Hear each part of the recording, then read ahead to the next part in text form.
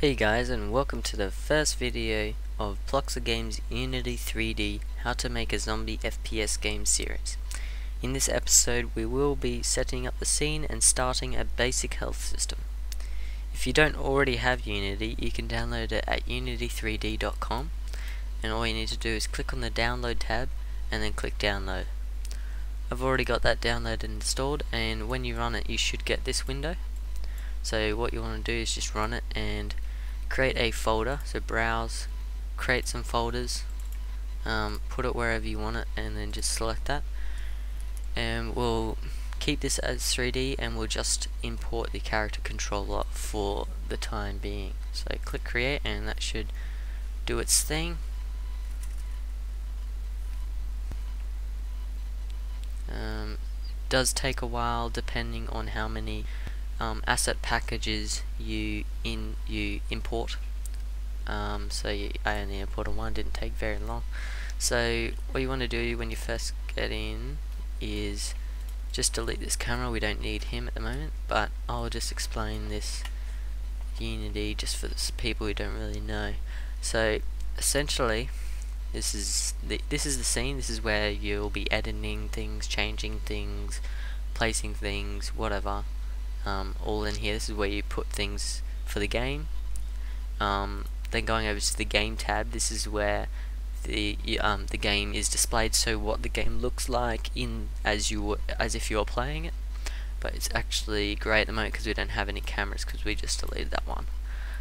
Then over here in the spectre is where, well actually I'll just quickly create something, is where if you select an object, it'll display all the components and scripts that are already attached to it, and you can add components and whatever, drag things on, and that's the way to edit that. Then over here, down here is the console where it displays errors and logs and warnings and anything like that. Next to that is the assets, the project settings folders, and that's where our imported assets went, and this is where we create folders and scripts and whatever. This is where we save everything. Just above that is the hierarchy where it displays everything that's in the game. So if I create a capsule now, there's a capsule and a cube in the game, as you can see here, and it displays both of them over here. So we don't need them at the moment, we'll just delete them. And that's about it, I think. So let's just get into it. So what you'll first want to do is create a folder and call that scenes, so we can save our scenes, and one more just for this episode, and create one called scripts. So what you want to do is go file, save project, and then file, save scene, and then just go into the scenes folder and save that as test scene, I suppose. Yep. And that is now in the test scenes folder. So we don't need that at the moment. That's what we're in. So then, first of all, we'll need to open our standard assets, our character controllers, and drag on the first person controller. Then when he's in, we will zero him out on the X and the Z, but we'll leave his Y to a 3. So now if we were to play this, he would just fall and you wouldn't be able to see anything that's happening because the whole world would just be blue. I'll just show you that. That's what it'd look like.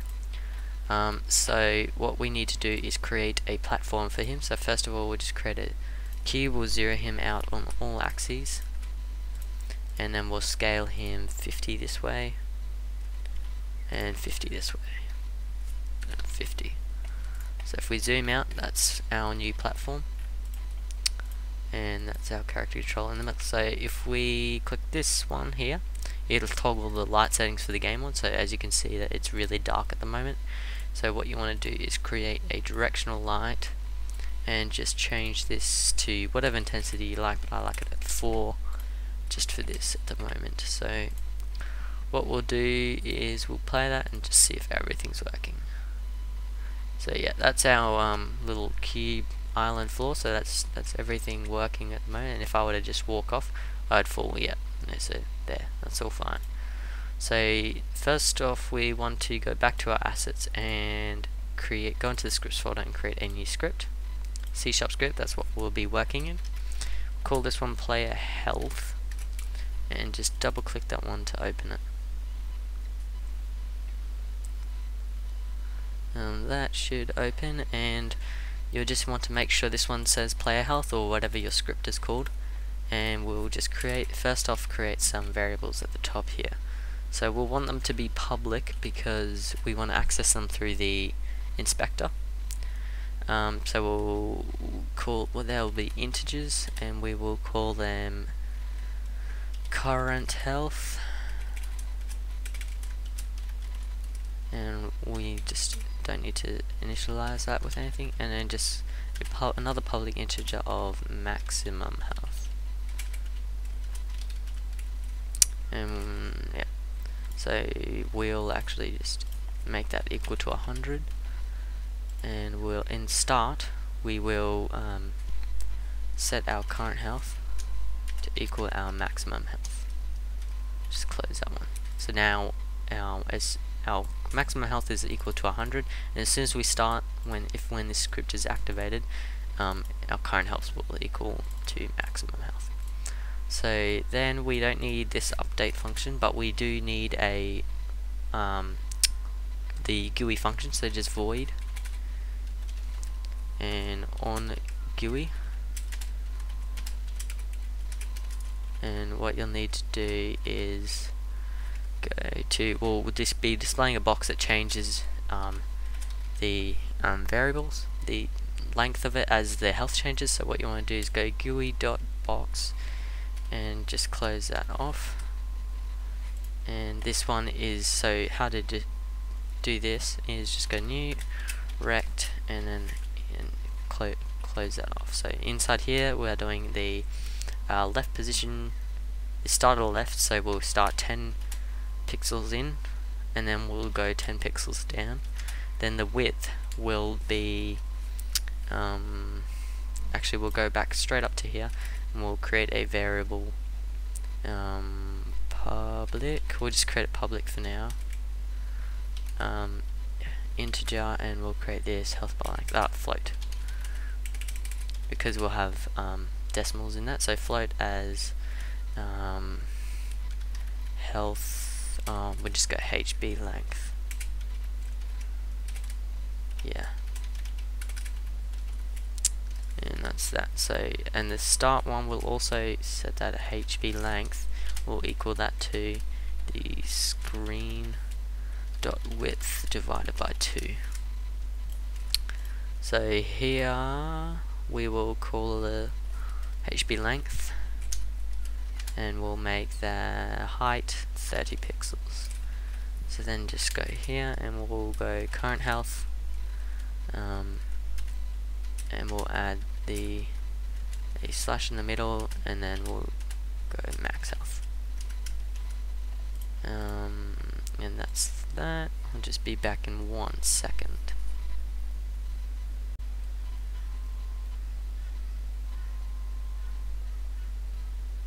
Sorry about that, guys.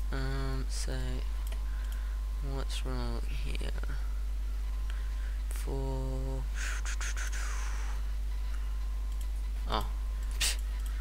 Anyway, so we're actually gonna change this to be equal to change with the properties of the health.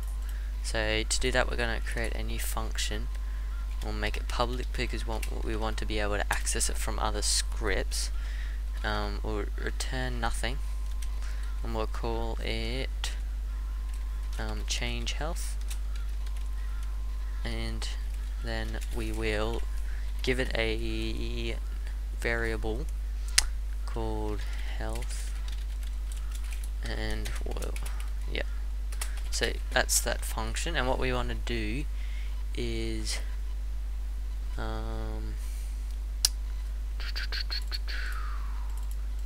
make that equal to HB length equal to screen dot width divided by 2. Put those in brackets, times that by, put these in brackets, and it's current health divided by, and we need to typecast this because it's as float, because it's a percentage, and then maximum health I believe it is. So let's just try that one. Actually no, we need to update, we need to not update, we need to put one in start, and we need to call that change health, and we'll sub it a variable of 0 so we're not actually changing anything. So let's see if that worked. No errors. Click play, and I didn't drag it onto the character again. Gosh. So drag this onto the character, drop it, and you'll see HP length and current health, and that should, yep. So if we change the current health to 50%, it does not work. Why is it not working? I'll be right back just to check that one. Alright guys, I'm back. Sorry about that. So what was wrong was that it was in the start function. It needs to be in update, so it's always calling that. And then I also added this current health is equal to, with the addition of the subbed in variable, so health. So if we get subbed in a negative variable, it'll take that value away from the current health and subtract health and so forth. So I believe that one should work.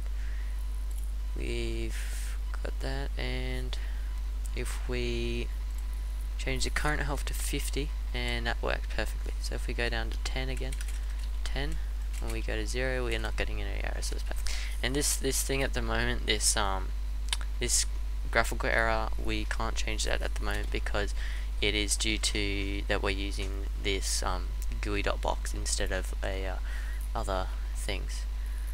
So that is that for now. That's working fine, and that's all for this episode, I have to say. Yeah, that's all for now, sorry. So hope you liked the tutorial. Comment, rate, subscribe, and I'll see you in the next episode. Bye.